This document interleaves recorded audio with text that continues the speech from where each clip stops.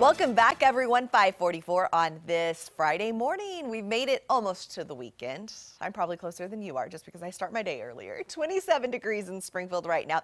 Very chilly across the Ozarks. We're looking at mid-20s all around the board. Now, as you factor in the winds, which are going to be strong out of the west today, it feels more like it's in the teens.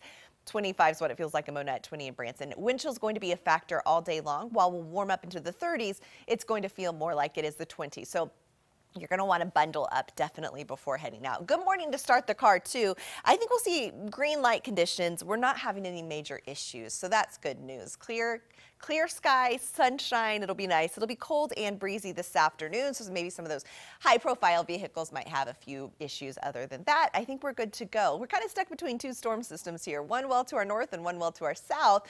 Will we see some cloud coverage with that? I think we could. I think our best bet's probably going to be just to the north of Highway 54. We'll show you that on Futurecast. Dry conditions, but notice a little bit of cloud coverage north, showing all the way down to I-44. I think it's going to stay further to the north, but everything south is going to stay pushed to the south thanks to that low pressure to our north. Dry conditions as we head overnight. It'll be very clear and cold tomorrow morning. Here's what we expect today. West winds gusting up to 30 miles per hour. So windy, 36 degrees will be about our high, but it's going to feel more like it's in the mid-20s.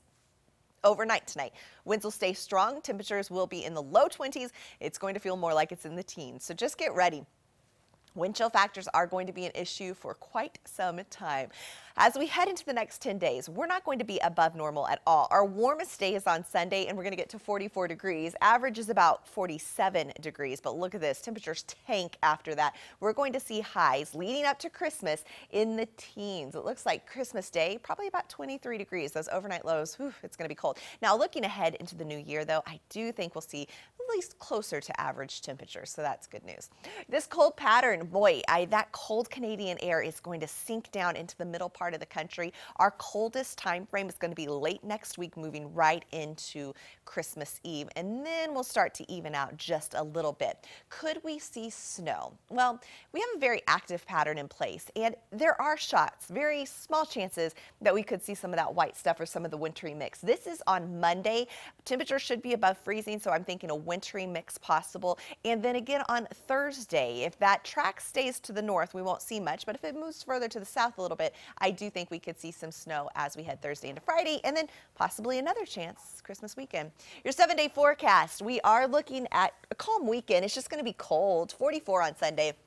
By Monday, 38 with the wintry mix possible.